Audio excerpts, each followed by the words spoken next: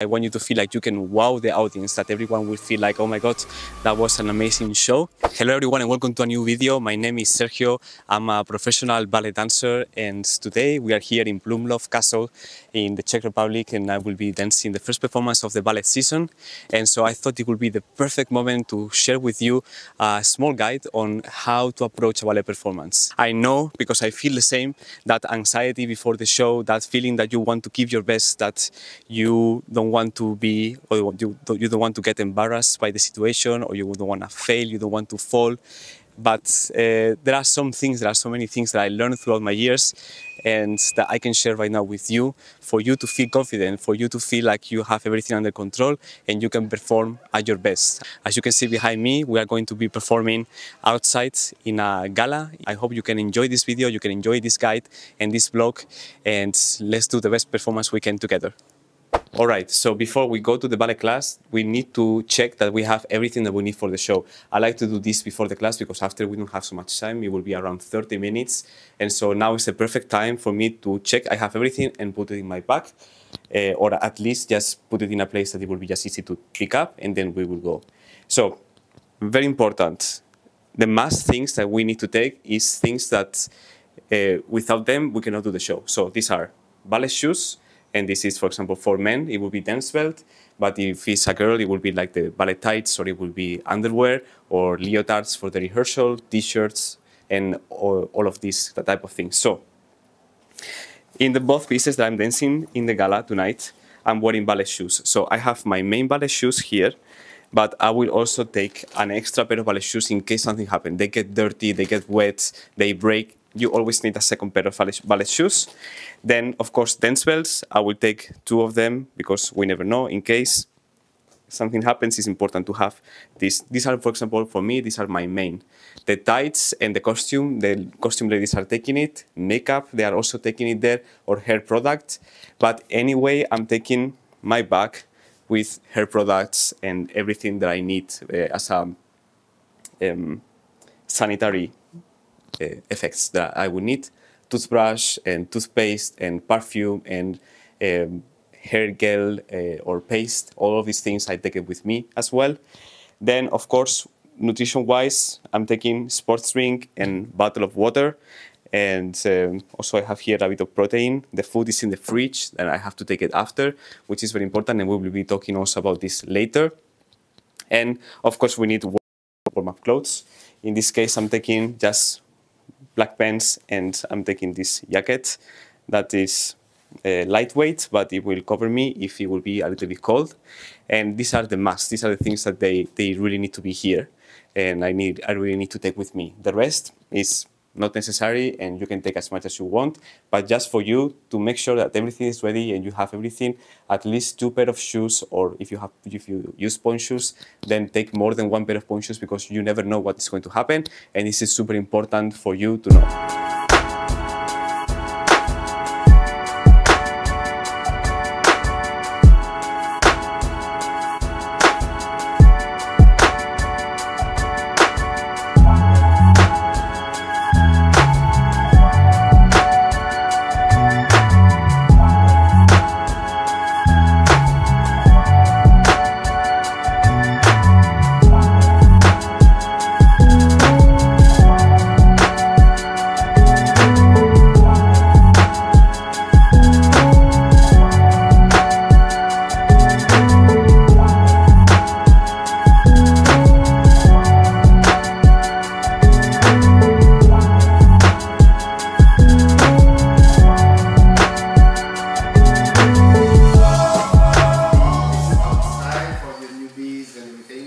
Outside, there's a lot of things to rehearse, a lot of things to... But if you are very efficient, then you will have a large pause before the performance, right? Think about that and be efficient for you. Your direction, your positions, how to be strict and square. To be artistic is on stage for the performance. Just be square first and position there, diagonal. It's not stopping here. If I can go there, I go there. 1 meter more, etc., etc., right? Yes? Arrange on stage and then we'll do performance, yes? Be very efficient, okay. You're going to Sorry.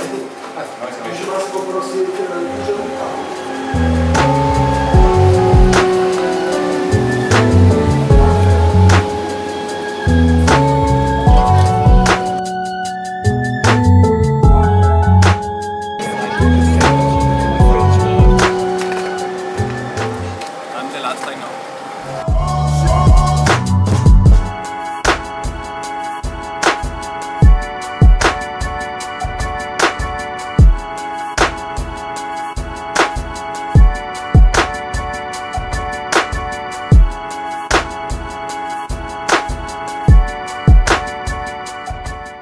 Alright, so we are in Blumlof, we are now in the castle, and I have a little bit of time before we go to the rehearsal, so I thought it would be perfect time to talk to you about nutrition and what I will be eating throughout the day, because I think it's really important for you to feel energized through the whole day and to don't get these ups and downs that we normally feel. And so my choice for today, and normally for my day at work in the theater when I have a lot to do, is to not have big foods, big meals, but I try to separate them in snacks that they work perfect for me. And in this case, we have nuts, we get isotonic drinks, rice crackers, protein shake, bananas, some 85% chocolate, and this also isotonic drink that we have from Japan is called Pocari. It's kind of like an Aquarius. And so this is it. The nuts, they have healthy fats and carbs, and I really like the taste, so this works really well. For example, the protein shake is I will be taking it after I do the performance, just to repair the muscles and to help to the faster recovery. And bananas are great. The chocolate, for example, I'm taking it in between the two pieces that I'm dancing because it gives me that boost of energy and that taste of sugar, but without being too saturated, because it's just 85% the real chocolate. Rice crackers, this can make your stomach a bit more full, but they don't have so many calories, and so it doesn't feel heavy on your body. And this is basically the things I will be eating through the day. I think this is really important, and I tell you this is mine, but you don't need to take it exactly for yourself because everyone has it different. For some people, a big meal, for example, a big plate of pasta can work perfectly. But for me, if I have a long day and I have to keep the energy levels at the same level, then eating snacks like this works like magic. So this is what I will be eating today. Now we are going to change and I will go for the stage to do the first spacing to see how the stage looks like and how it feels for me. And that's it. So let's go to change.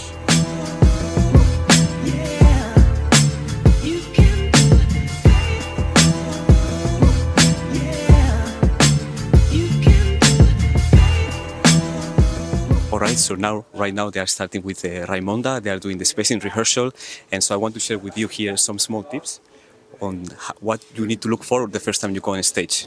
So the first thing, this is something my old teacher told me, is to check on the diagonals. So you will see the space as we see right now and see where are your diagonals and where are your directions, where is the front, where is the back, where are the exits, and this is very important for you to be on the space and to know where you can go and where you cannot go. Because in ballet we use a lot of the directions, the diagonals in our dancing, so it's important that you know where they are on the space. Another thing to look for is the floor. You can check if it's slippery, if it's hard, or what do you need for your shoes. For example, maybe you might need some resin or to put some water under the shoes because it's very slippery. And if the floor is really hard, then you need to make sure that you warm up really well so you don't hurt your knees or your hips. These are the first things that you need to check for this spacing rehearsal. So just make sure that you know where you are and you know what are your directions on the space, and you make sure that you are comfortable with the floor and how it is. So now they're doing Raimonda, so I have to wait for my turn to do my spacing. I'm dancing tonight the Ballet of La Source and the Ballet of Sleeping Beauty from the third act. So yes, now I just have to wait for it.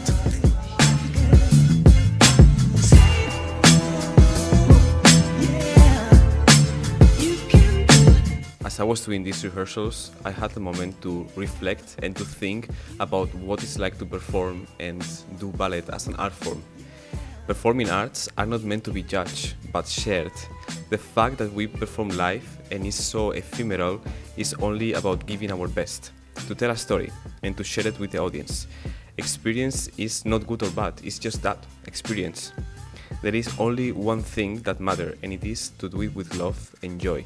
Sometimes it will be better and sometimes worse, but always doing it because we love it. That should be the expectation that you need to meet, not if you will do good pirouettes or not. We rehearse so many hours every day that our body knows what to do. It's only your mind playing games with you. So be confident because you are ready for this. As the last tips, I would like to tell you that you need to be aware of the lights. We tend to stay back when we face some lightings on the stage. Focus really far and make sure that you engage your core. That probably will help you with lights. Don't mind the audience and stay in contact with your peers and your partner. Let the music guide you, and whenever you feel nervous, we also tend to rush. So just breathe, stay calm, smile, and let your body do what it knows already. Okay, my friends, so I hope you enjoyed this video and it really served you as a guide. Or if you are not a ballet dancer, I hope this helped you to feel more confident or to know a little bit more of what it's like to be a professional ballet dancer and what do we do when we have to do performances. It was a pleasure for me to record this video. I really had fun. So guys, if you enjoy my content and you want to see more, there is a video right here that talks about why hard work isn't always enough for ballet dancers. So click on it right now and you can watch more of my content. Anyway, I thank you all so much for watching. Don't forget to be your best and I will see you in the next video.